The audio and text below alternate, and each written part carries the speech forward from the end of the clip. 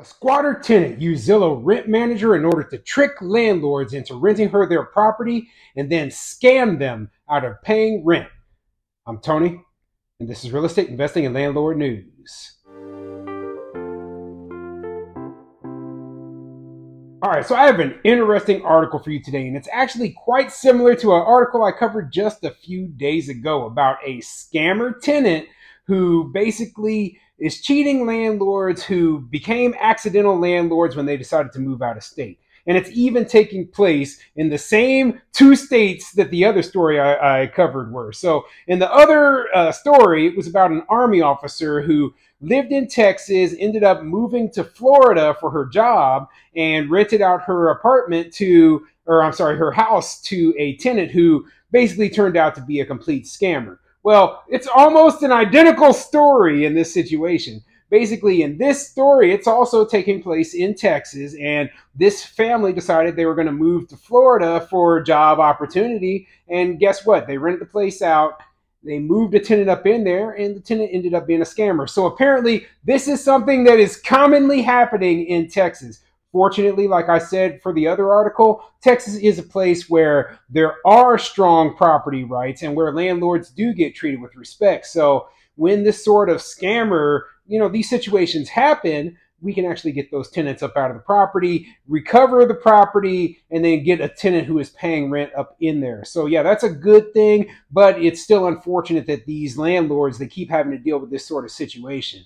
And in this case, it's a little bit different in that they ran, or they saw the background. They saw the tenant's background history, right? But that's because the tenant provided them with their background through Zillow's rental manager software, right? Now, I've used Zillow Rent Manager before. When I used to list my properties myself, before I hired property management, I would, put them up on Zillow. I'd put them up on Facebook Marketplace, and Zillow actually has background check services built into their rent manager thing for tenants, right? And so the tenant will send you all their information, and then you'll be able to do the tenant screening, everything through Zillow. Now, there's a problem with that, though. The tenant, in this case, could put in fraudulent social security number so that their background information for themselves, their bad credit history, etc., doesn't actually pop up. And so these landlords got taken advantage of because they didn't do their own background check and instead were relying upon Zillow. And that's kind of a problem. That's kind of a problem. And that's one of the reasons why I didn't rely upon Zillow alone, because I thought that might be an issue.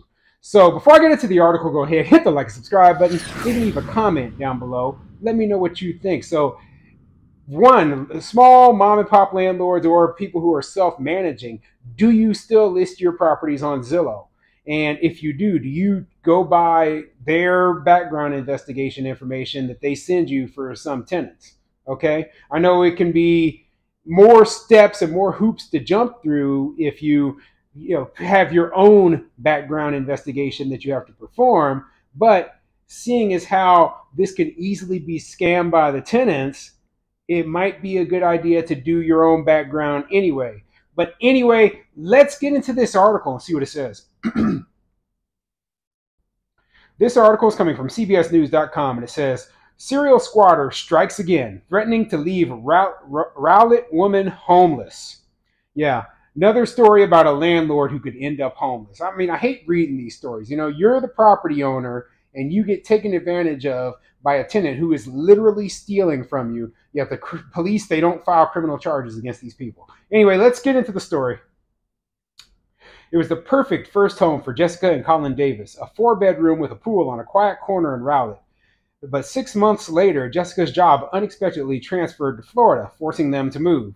The Davises didn't want to sell, so they decided to rent to a woman they knew as Reyes Rybal. Davis said she met her through Zillow's rental program. They identified her, they verified her, her records came out clean, said Davis. Davis said Rybal asked to move in a few days early, saying the hotel she and her son were staying at was unsafe. The deposit and first month's rent payments showed as pending online, so Davis said yes. But a few days later, the checks bounced. The bank said the payments were made from a closed account. So yeah, we start to see problems immediately. Now, these are, accidental landlords. These are small mom and pop landlords who probably only own one rental property, okay? So they didn't wait for the check to clear. They just deposited it. They said, oh, well, it's pending. Everything is good. Everything is good. No, it's not good. The check bounced. And now you're sitting there, the tenant's in the property, and you have no money. So you have to go through, because you have signed a lease with this tenant, you have to go through the full eviction process on this person, and they get at least the first month of rent for free. So, the first thing would be to say, okay, we're going to wait until the check clears for sure.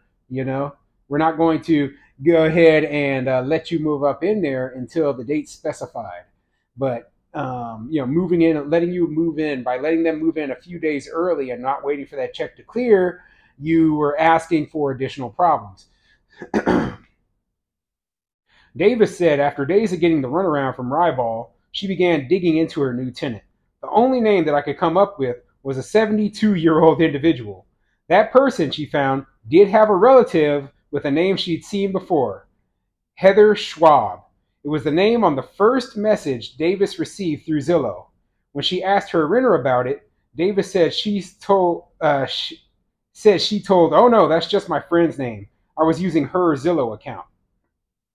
So immediately, we start getting the runaround. We start getting lies from this person. And when they start doing a lot of checks, they say, well, all your info is coming back to a 72-year-old person. What's the deal with that? Well, if you had done the checks yourself, right, then you would have already known all this. This is, you got scammed by somebody who is using other people's accounts, other people's information through the Zillow system in order to rent this apartment, and probably didn't even give you their real name. That's how bad this is. I know I'm being critical. I was critical on the other lady too, who got taken by the squatter. But she, you watched the video for that other lady. She took full responsibility. She knew she had screwed up, right? And it's a learning experience. But I don't want to see this happen to other landlords. I've been scammed. I have been scammed before. I have lost money before. A lot of us small landlords have lost money and been scammed before. And we hate to see it happen to other landlords like ourselves because, these tenants, they will take advantage of you. They will take advantage. They will take your money. They don't give a darn about you or anything except for themselves. They're greedy and selfish. That's what these scammers are. And we have to make sure we cannot allow them to win. We can't let them into our unit in the first place. And the best way to do that, we have to cover our butts. Okay, we have to cover our butts by doing thorough tenant screening. Don't trust that garbage that Zillow is giving you. Instead, demand to see the person's driver's license, okay? I made a copy of every single tenant that I had's driver's license so that I knew, their name, their date of birth, their driver's license number. I had all of that information written down. So I knew these were the people that are actually living inside my unit. And not just some name that they gave me, not just some background that Zillow threw at me. And then I made them all go through TransUnion Smart Move and do their background through that. Okay. And when they can't get around that one, because if I pull up a different name, if I'm looking at a background investigation, it has a different name on it than that driver's license they gave me, well, they just tried to scam me. And you instantly get tossed out of my prospective tenant list. So, there's so many ways that they could have caught this. And it's unfortunate. It's unfortunate. I feel bad for these people. When you lose thousands of dollars to scammers, you realize that, yeah, these people, they were probably naive, they're inexperienced, etc. They're not dumb. It's not their fault. But the things that you have to do the very next time to make sure that this doesn't happen again.